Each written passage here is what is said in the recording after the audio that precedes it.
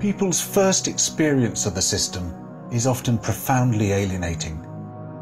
This isn't the fault of their teachers, but of the system itself, which assesses us for a particular kind of intelligence.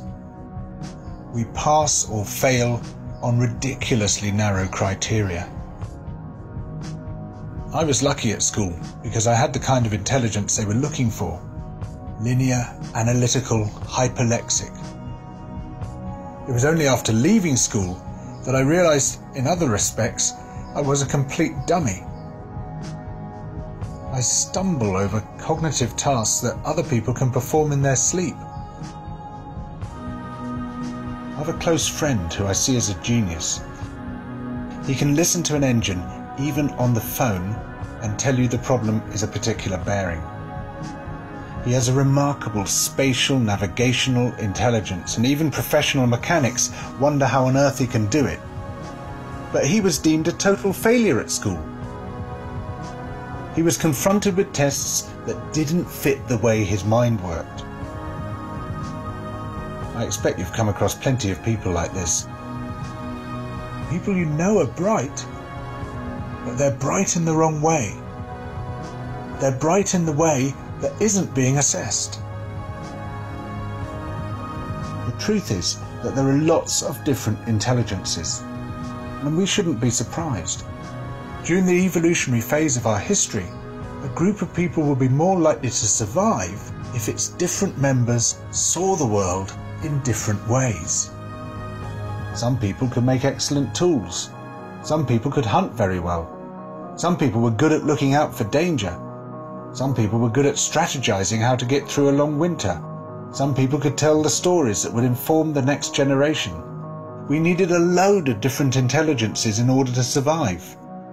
Nowadays, we are treated as if only one kind of intelligence is valid.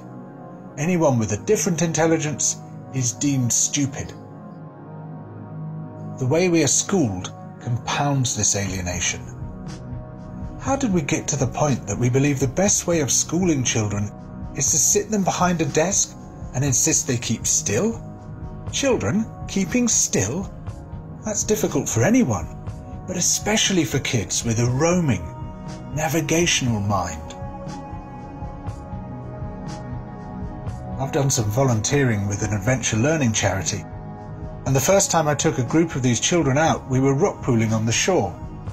Most of the kids had never seen the sea before, never visited the countryside before. And there was one kid who just stood out. He was brilliant. He was there at my shoulder all the time. Whenever I said, "What's this?" or "Why is it this colour?" he would hazard a guess. And they were always interesting answers. He was finding things, catching things, picking things up. And after a couple of hours I said to his teacher, "That kid is a genius." She said, "Him? He's bottom of the class." If a kid like that is failing, it is not the kid's fault. The fault is with the system. As I say, I don't blame the teachers because they have to teach to the system. Plenty of teachers desperately want to do creative things with their children, to discover their different intelligences, but they are forbidden to do so. If an intelligent child fails a test designed to assess a different kind of intelligence, they become alienated, not just from school, but from the system as a whole.